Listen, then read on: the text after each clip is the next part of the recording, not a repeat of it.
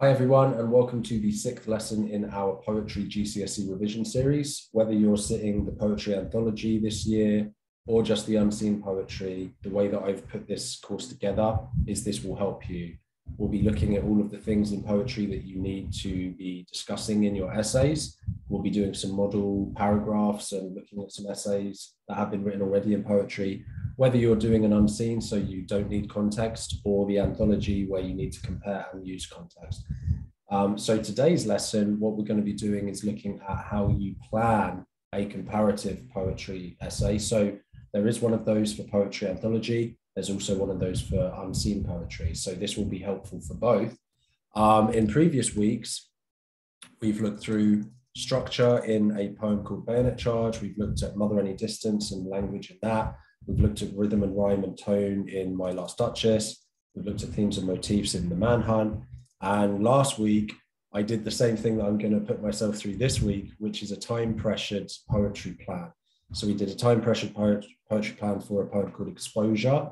So that's how I would personally plan for one poem in 10 minutes. Today's lesson, we're going to try and do a time-pressured poetry plan on two poems. So we're going to have Exposure again and Manhunt. So I want to be very clear, when you're planning out in a time-pressured way, if it's the poetry anthology, then obviously you will have read both of the poems previously because you'll have studied them either with me or with another teacher or tutor, or hopefully if your teacher missed a couple of the poems, which, you know, fingers crossed they didn't, but if they did, then maybe you've researched a little bit on your own. There's some great YouTubers out there that have done really good analysis of all the poems in the love and relationships and conflict, power and conflict anthology, all that stuff. So you'll know the poems is basically what I'm trying to say. If it's the unseen poetry, the comparison there, you will know one of the poems well because you will have just written an answer, a long answer on one of the two poems. And then you just quickly need to integrate the second poem by reading it and looking through some of the art wars. So the way I'm treating it is I'm treating it as if, you know, the truth is I've read all of these poems lots of times. So I'm treating it as if I've sort of read the poems, I've done some prep on the poems. So it's similar to poetry anthology or similar to the unseen poetry. Okay, that's the best I could think to do. Now, I will say this, if you're doing this as an unseen poetry comparison, because that, for most of the exam boards, that's only a fairly small question, you may only want to plan for 5 minutes, depending on how many marks. So just taking AQA for a minute, AQA is only 8 marks, so I would not plan that long for that 8-mark question. I'll plan 5 minutes and then go, right? The way I'm planning this today is probably more like the poetry anthology. So I would recommend for the poetry anthology, you want to plan for like about 10, maybe even 15 minutes. And then you want to write for about 25 to 30 minutes. And you want to come up with 3 paragraphs. Okay, so we'll come up with our 3 paragraphs. I'll show you the workflow to that. I'm going to have a nightmare here, the same as I did last week for a second, because what I'm going to do is I'm going to try to create a section where we can write all this stuff down. So I'm just going to write it here, but I also want to get a timer up the same as I did last week. So the question I'm going to ask myself is, how is the effect of war shown in Manhunt and Exposure? So that's the question. And then we'll also need to have a grid. I'll explain how this works later.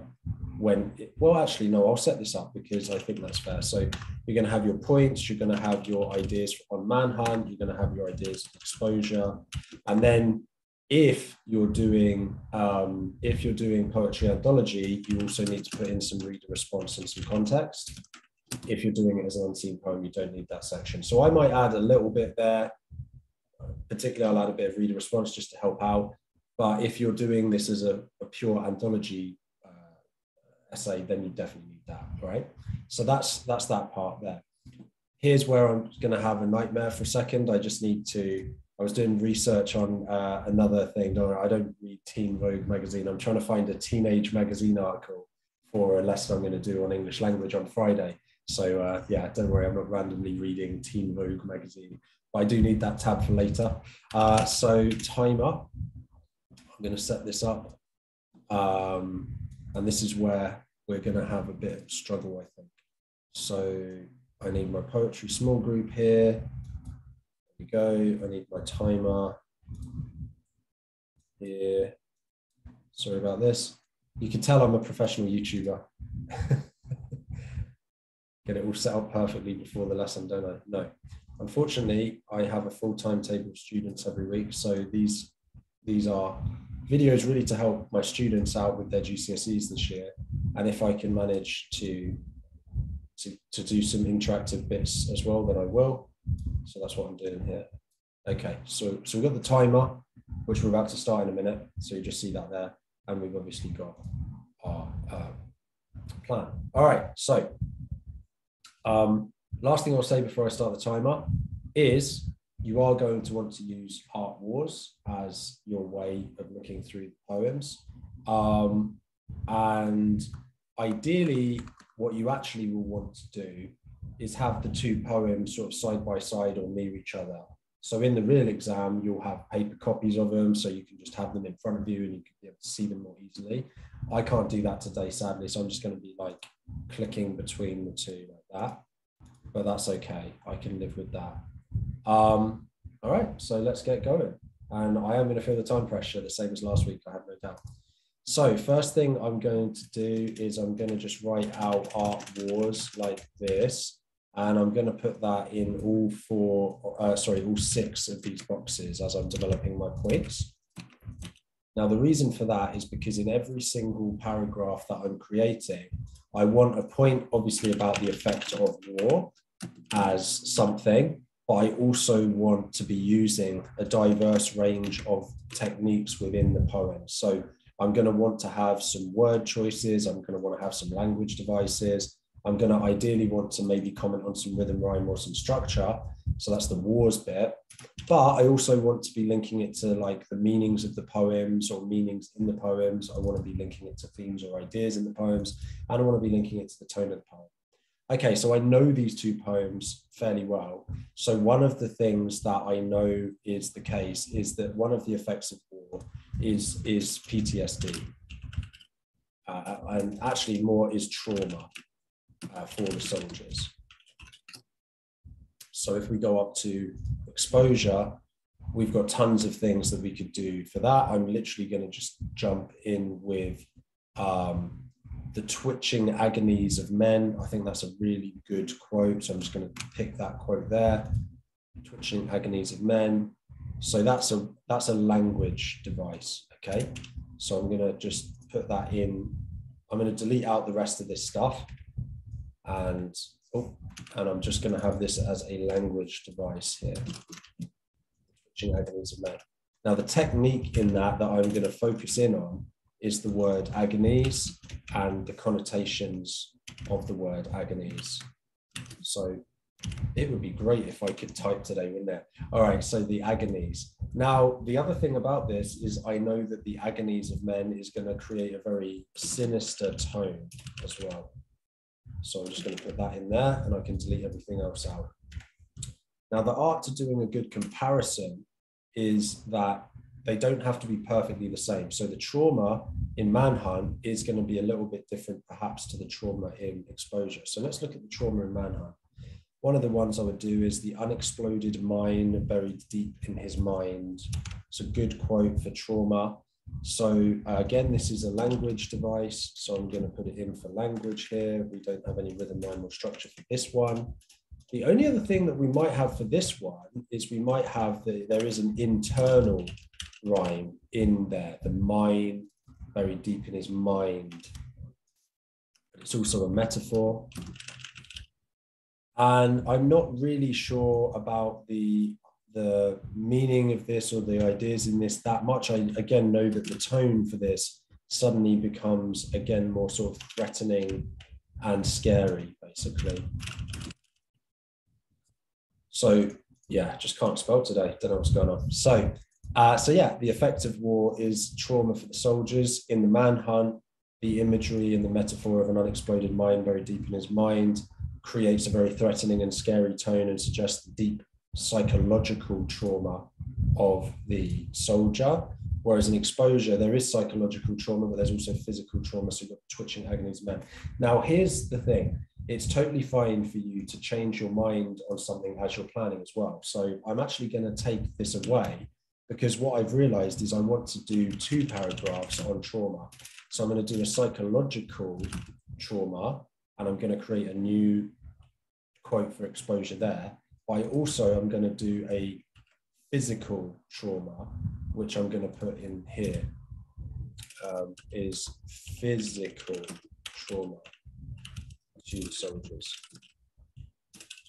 So don't be afraid. You don't have to stick to your original plan. If as you're planning something out, you realize you could do better, then do that. That's what I'm doing here. If I, as an English teacher of over 10 years, can do that, then you certainly can do that too. So I'm going to go with the repetition of nothing happens, actually, as my quote for the psychological trauma here. So it's a language device, it's repetition, nothing happens. And that is an idea that is repeated over and over again. I think that creates a meaning or an about, which is the futility. Okay, so the futility of war here from the repetition of nothing happens. The effect of war being physical, we've already got the physical effect from exposure, but in the effect of war physically now in the manhunt, there's several I could use. I could use the frozen river which ran through his face. I like that one. Or the blown hinge of his lower jaw. I like that one. Or the hurt of his grazed heart. I could do that one. I think that I'm going to go with the blown hinge of his lower jaw. I think that's quite a vivid image of the pain that the man has gone through. So again, we've got a language device here. The blown hinge of his lower jaw, which is a metaphor. And I think that this one also shows meaning. It's the suffering of war. And in this particular poem, it's a repeated idea. So the body being used to explain the pains of war. Now, what you might notice at this, just slightly past the halfway mark, I've done 2 of the 3 paragraphs. I know that I'm going to write one on the effect of war psychologically, the war effects physically. One of the things I haven't done yet, I've done rhyme, I've done language devices, I've done tone, I've done about, I've done a little bit on repeated ideas. So I've sort of done A, R, T. I've also done A and R. But what I haven't done any words yet, and I haven't done any structure yet. So in this final paragraph, as I plan that, I want to make sure I'm including a little bit of structure as well. So we've got the effect of war here. I'm not honestly 100% right now in my mind what the final paragraph's going to be. So I'm just going to have a quick flick back through the poems and try and work it out. And I know that I want to use structure. So I think that that's what's going to inspire it. So in exposure, we've got the fact that every paragraph is exactly the same, right? And in the manhunt, we also have the fact that every stanza is exactly the same. And here again, we've got every stanza is exactly the same. So we've got the rhyming couplets, or the couplets, some of them rhyme and then it breaks down. And in exposure, we have every single one is what's called a quintet, right? So I'm actually going to use that. So one of the other effects of war that we see here is the monotony and predictability of war. Monotonous and predictable. So in manhunt, we're going to talk about how the structure being in rigid couplets shows that the broken couple, and again, as I'm working this out, I'm evolving. So I'm actually going to slightly change this one. So whilst the effect of war is monotonous and predictable in exposure, the manhunt shows the how do I say this? Manhunt shows that the couple is going through relationship issues. So remember, just because you're comparing doesn't mean that every paragraph has to be, they don't both have to be exactly the same. So in Manhunt, we've got the rigid couple shows that the broken couple, they represent the broken couple. I can also add in some rhyme in here. The broken rhyme is the broken relationship. And then I can link this to generally a repeated idea of PTSD within the poem. The fact that the trauma of the man, the soldier, the PTSD of that ruins him. Whereas in the exposure, the structure is all rigid quintets. These are 5 lines. Shows the monotony of war and how nothing changes. They are just waiting for death. For this one here, I think that we can also add a meaning, like something that this show's about. So Owen is conveying how war is nothing like you see in the movies or the TV.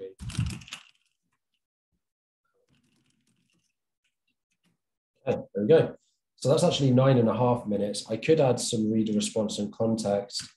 In terms of reader response, basically, we're going to feel really sorry for the soldiers, aren't we? Ultimately, we're going to feel sorry for the fact that the soldier in the manhunt is psychologically and physically damaged. We're going to feel sorry for the soldier in exposure for the same reasons.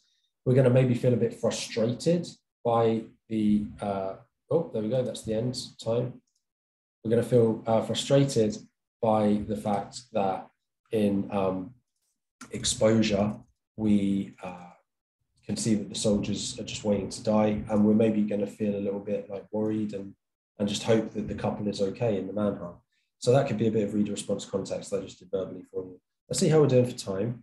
We do have time, so what I'd like to do is actually now show you how a plan, this is kind of a bonus, I guess, how one of these planned paragraphs ends up being a real paragraph. So let's do that. I don't really mind which of these 3 paragraphs we do. I think that probably the most difficult one to do would be the final one. So I think let's tackle that one together, just so you can see what that looks like. So the only other thing I will say that is important to understand is I'm writing this in full sentences because I'm a very fast typer and because I've been doing this a very long time. Your plan might not be quite this detailed after 10 minutes, and that's okay. It's okay if you just put keywords and stuff. So you could literally just put effective war, psychological, right? As long as that is enough to remind you of the fact that this paragraph is going to be a psychological trauma, that's fine. Next one could be physical.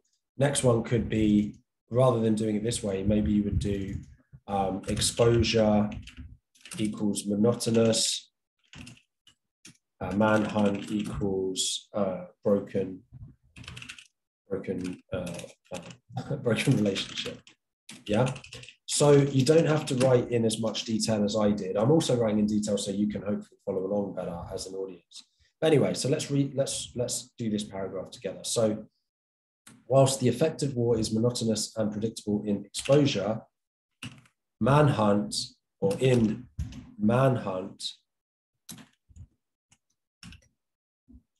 there is a chaos which reflects what the couple is going through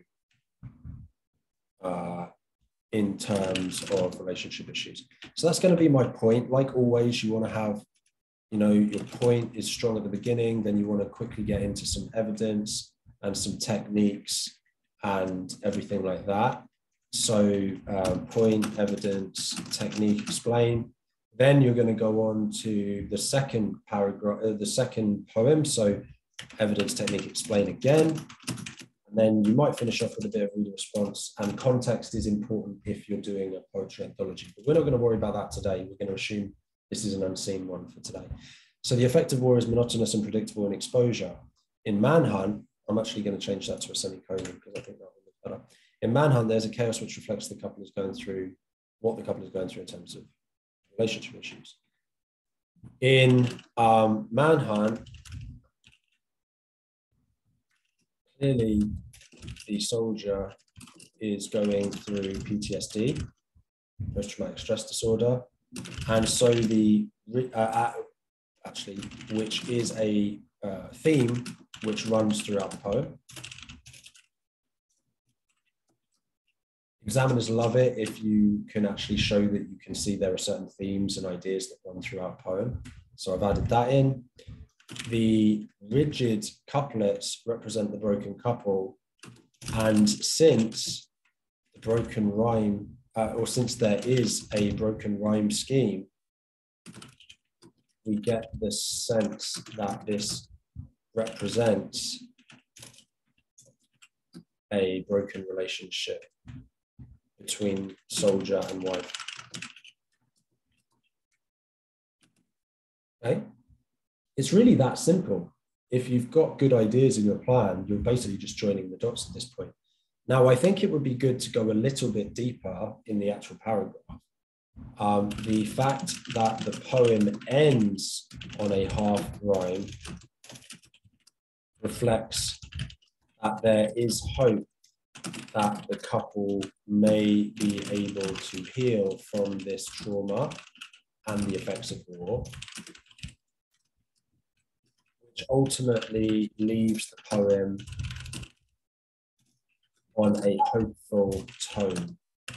So notice how I'm getting tone in as well. So I've done some repeated ideas, I've done some structure, and I've done some tone as well between the soldier and wife. Yeah, good.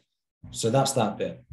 Now, with the other two paragraphs, you would say similarly, because both of them have physical trauma, both of them have psychological trauma. However, this one is contrasting. So contrastingly, Owen uses structure to convey how war is nothing like you see in the media. It is not action-packed.